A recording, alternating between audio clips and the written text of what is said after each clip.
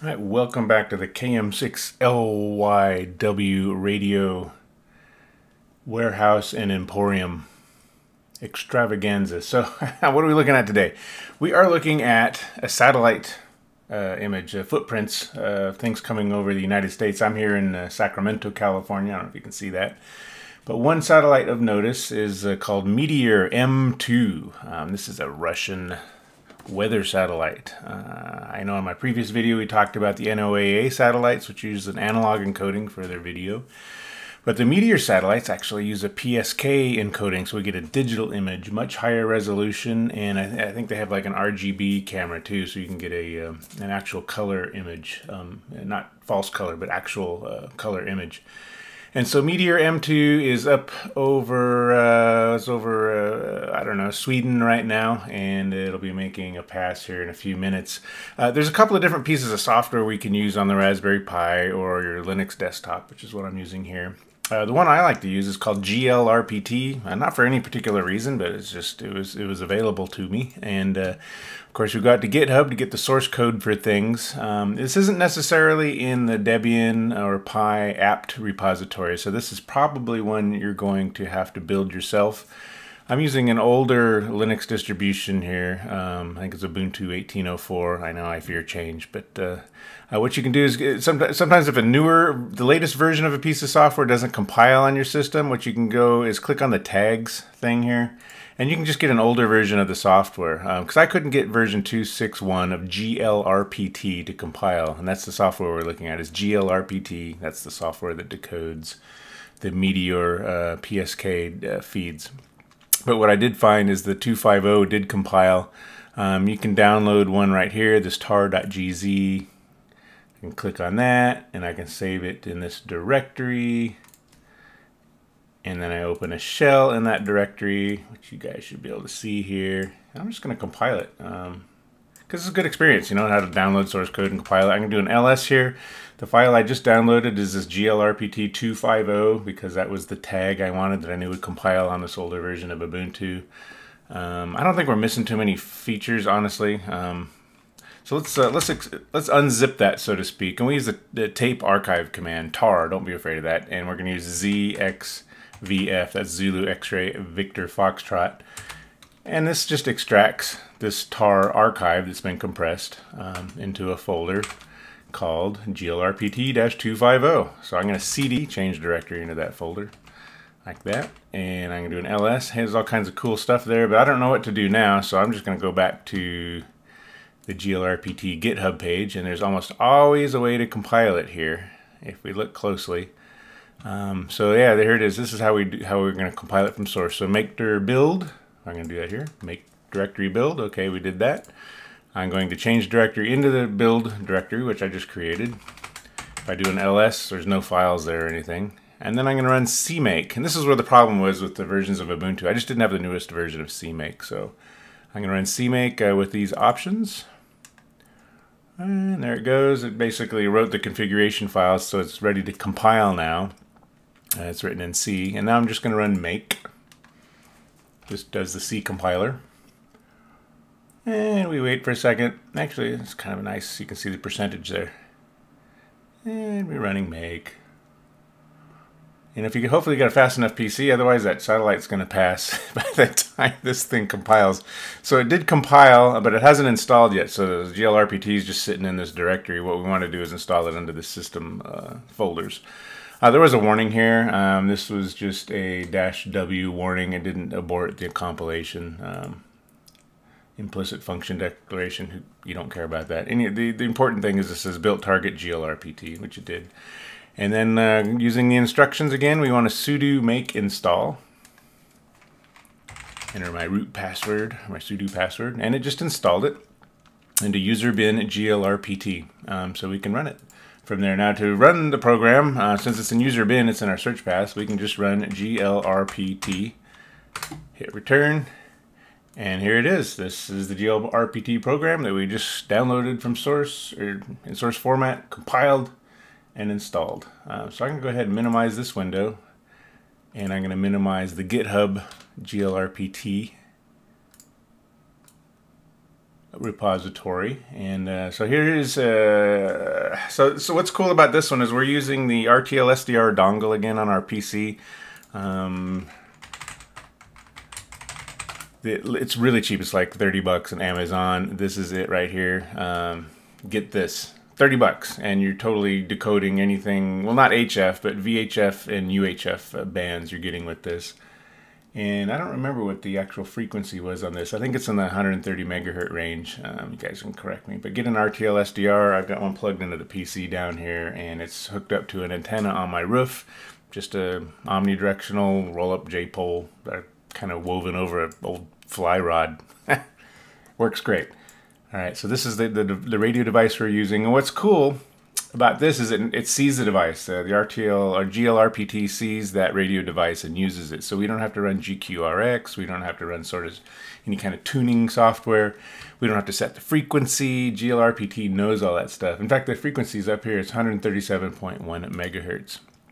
What I would do is I want to right click on this area here and select Meteor 2-172K. That's the satellite that's about to pass. It's usually the default. And let's look over here. Where is Meteor 2-1? It is way up in the north here. And according to this, it will be rising at 9:25. So I've got about 10 minutes before this starts rising. So what I'm going to probably do is pause you guys. And when this starts rising, I am going to fire up or press the start button here on glrpt. So here we go. We're going to warp through time. I'll see you in just 10 minutes as Meteor M2-1 starts rising. And through the miracle of editing, we are in fact warped through time, and it's hard to see up here, but in the upper right corner you'll see that the Meteor M2 satellite is rising from the north. Still ascending here, so let's go over to glrpt, which we just compiled and ran, and I'm going to right click, select satellite, Meteor M2-1. There's only two of them up there. This is -1. I don't know if they knew they were going to make two. Then we're going to click start. And it automatically opens that rtl-sdrl dongle that I showed you a picture of, that silver thing. So you don't need any tuners or anything, and it just does the rest. So what's cool about the Meteor satellites is they actually use PSK or QPSK encoding for the images. So this is an actual digital image. When we looked at the NOAA satellites, that was strictly an analog, noise that we were interpreting. And I don't know a lot about the Meteor satellites. They do have different modes. It looks like we're getting an RGB mode right now. I think when the satellite thinks it's dark, it'll go ahead and do like a black and white and infrared. But the satellite, I don't know, maybe the clock's wrong on it. Sometimes that's all you get is just like a black and white visual and infrared. But this one, I think we're getting RGB images out of. You can see in the upper left-hand corner, we've got 3 images. And the stuff over here on the right, I mean, you don't need to know what this stuff means. If you are in 3rd semester calculus, you'll probably know what a fast Fourier transform is. And you'll see actual visual representation of the transforms here. This thing, QPSK, this little grid thing is this is what we call the constellation. And we want to see, like, if in a perfect signal, we would see a dot in the center of each square. In a less than perfect signal, we see constellations in each square. So it's starting to tighten up. But before this, if there's no satellite, it's just random noise. There's no coherency. But FFT can find order in chaos, fast Fourier transforms. Find an actual signal in a group of signals. That's what it's good for. So that's actually, that constellation's tightening up now. The Meteor is about 25 degrees off the horizon here. So this is an oblique pass, like I said in a previous video. That's usually good for if you just have an omnidirectional dipole on your roof, which is what we have here.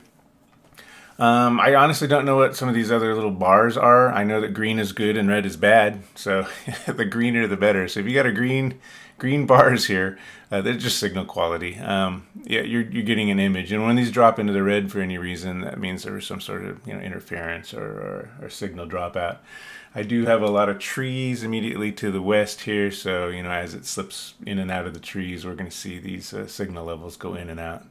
But yeah, I think we're getting a pretty good image. What we'll see here in a second, once this is done decoding, it'll write out a PNG or JPEG image, you know, of all three, you know, RGB images, and it'll do a combo too, like an overlay, so you actually see it in pretty decent color, as long as they overlay properly. So yeah, I think we're getting a decent signal. There's some black bars here. That happens. I don't know if I can make this bigger. Does this help? Not really. Let's see if we can make the images bigger so you can see them. It just kind of increases the size of the graphs and whatnot. Plus we got some signal dropout while I was doing that. I don't know, is that coincidental? I don't know. I'm not going to mess with it anymore though. Alright, still in the green, just barely. And what I'm going to do, since you don't want to watch paint dry here, which is basically what we're doing, I'm going to go ahead and pause this, and when this is getting close to done, we'll resume. So let's fast forward to the end of this pass. Meteor M2 is in fact setting right now, so we'll see what we get. Alright, see you in a second. And we have warped through time. The Meteor M2 satellite is setting, and we got kind of an average image. I always forget that I've got trees on the west side of the house, and that's usually where you see these black bars. So yeah, I guess if it was more of an eastern pass, that would be better. In fact, it would be more over the continental United States. But it looks like we got an image, at least something we can look at. And Meteor M2 is in fact setting to the southwest, and it looks like signal's basically gone. The constellation's wiped out, and yeah, there's just nothing there. So I'm going to go ahead and I think what I do is click start to stop.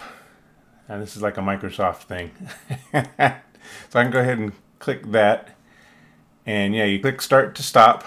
And then you'll notice here in the log here, it says saving image. So we've got 3 images. We got RGB and a combo. And those get stashed in your home directory in a folder called glrpt images. So that's home, whatever your home is. glrpt/images, and there should be some new stuff here. Usually click by the modified date. Hopefully there's some new stuff here. The problem is it uses the date. when you're sorting, it's problematic on the dates here. Let me see if I can find one here.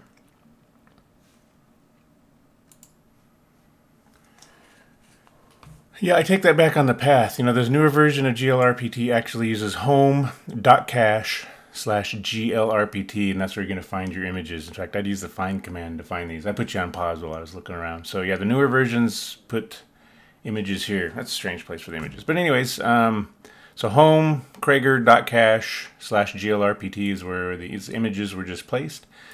And we can click on each one in turn, so I don't know which one is which. They're not labeled here. So this is channel 0, that's probably the red spectrum. This is channel 1, which is probably the green spectrum. That's a little darker, yeah. And then this is probably where we're seeing blue. I don't know. I'm just kind of guessing at this. And then the third one, which is the most interesting, is the combo one, where we overlay red, green, and blue and give them some color here. So this is the Pacific Ocean.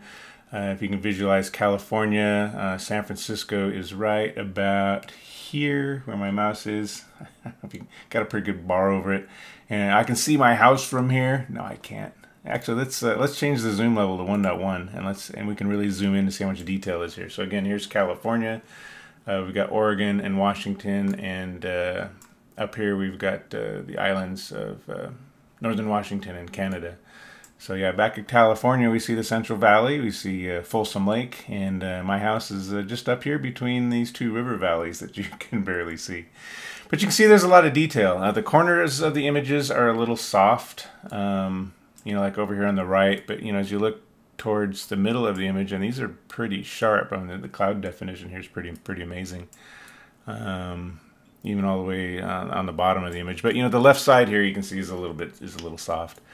There's no lines on this or anything. You really kind of have to know what you're looking at to see stuff. You know, I can see Lake Tahoe right here. I can see Pyramid Lake. You know, so I kind of know California is in this area. But the resolution is much higher than the NOAA satellites, United States satellites. You know, actually there was a fire up here. I wonder if we can see that. Yeah, I think this little white area by Pyramid Lake is an actual forest fire. I know they closed the highway there. So anyways, you can get not just meteorological data, but you can actually see world events happening under these Russian satellites. All right, so glrpt is the software you want to use to decode these, and just get a plain old rtl-sdrl radio dongle, plug it into some antenna you've got on the roof. Hopefully you get a better image than I did. These had a lot of black spots in them, but again, the trees are problematic on that side of my yard. All right, so let me know in the comments, or maybe, I don't know, maybe you can show me your pictures that you get. Do any of you possibly get a pristine image? I mean, I very, very rarely can I get a full image without some black bars. There's always some dropouts. Maybe if we had a higher gain antenna or directional antenna, we could do better.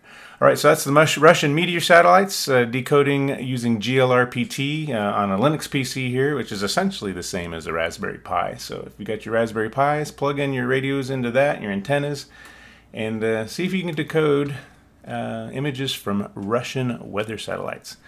Like and subscribe, and if you want to contribute to the channel here, check out patreon.com/km6lyw. Every penny counts here, making YouTube productions and amateur radio software. So if you are a patron, you do get early access to software from KM6LYW radio. Check out the DigiPi videos if you want to have fully contained, headless, keyboardless, Raspberry Pi Zero based digital radio device that you can control, with your phone or a web browser. So you'll get early access to that software as well. KM6LYW radio, and I'm clear. Thanks, guys.